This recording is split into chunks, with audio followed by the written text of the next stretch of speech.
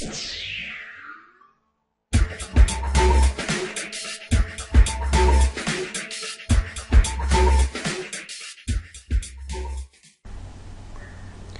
maximum power that can be transferred to load resistor RL is, we must find out the value of RL that maximizes the power delivered to RL.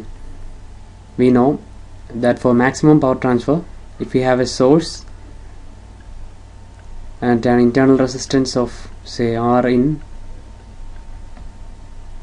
now to transfer maximum power to the load resistance, we must have this both be equal.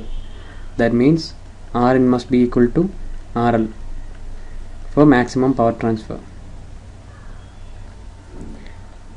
Okay, by substituting that, from that we will get that we have to put RL equal to, that means RL must be equal to 100 ohm for maximum power transfer.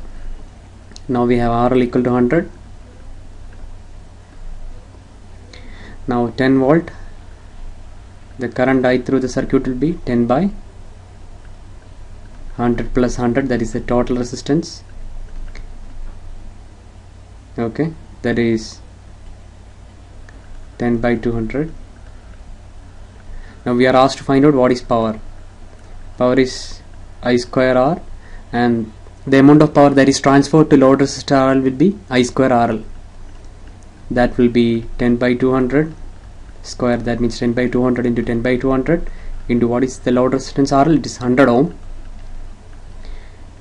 So the power will be 0.25 watts.